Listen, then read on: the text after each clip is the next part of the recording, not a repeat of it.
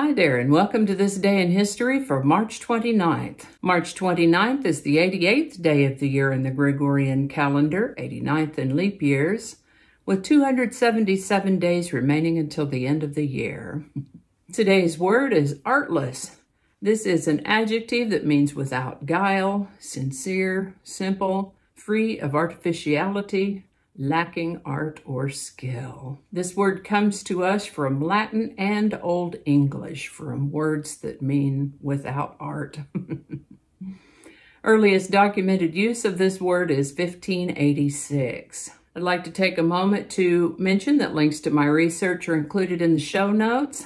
Ask you to go ahead and click that like button. Consider subscribing if you haven't already. Stay tuned for those outtakes, and remember that you can share this video with others with a link in your email or through social media. And with that, we're going to start in the year 845, when on this day, Paris was sacked by Viking raiders who collected a huge ransom in exchange for leaving. The final campaign of the Civil War began at Appomattox on March 29, 1865. This is the birthday of American baseball player and manager Cy Young, born March 29, 1867.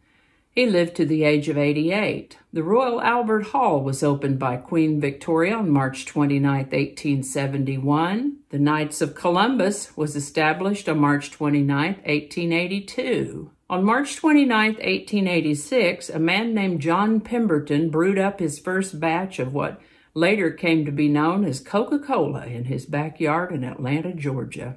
This is the birthday of American businessman Sam Walton, born March 29, 1918. Of course, he's the founder of Walmart and Sam's Club. He lived to the age of 74.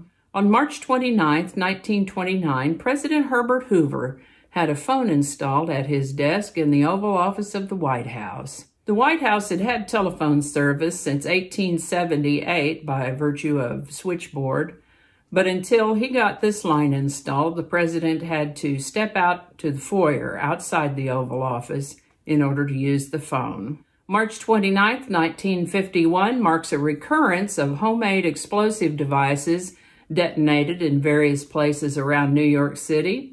Such explosions had begun in the 1940s, but the perpetrator, known as the Mad Bomber, had ceased making these devices during World War II. Now resumed, he continued to make and set his bombs intermittently until he was captured and sent to a mental institution in 1957. Also on March 29, 1951, Julius and Ethel Rosenberg were convicted of espionage for their role in passing atomic secrets to the Soviets during and after World War II.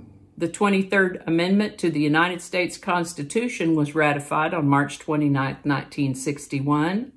This is the one that allows residents of Washington, D.C. to vote in the presidential election. On March 29, 1971, Lieutenant William Calley was found guilty of murder in the Lai Massacre. The last U.S. combat soldiers left South Vietnam on March 29, 1973. On March 29, 1974, the U.S. space probe Mariner visited the planet Mercury, sent back close-up images of the planet. Another discovery on March 29, 1974, the terra-cotta army was discovered in Shanxi province, China. This is a remarkable collection of terracotta sculptures of an estimated more than 8,000 soldiers, 130 chariots with 520 horses, and 150 cavalry horses, lifelike, full-size sculptures, each one different from the others. These are thought to date from about the late 3rd century BC.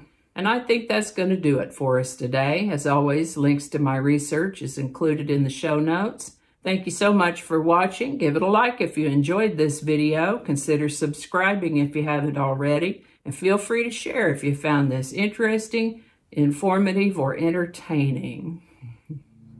Thanks again, and I'll see you next time.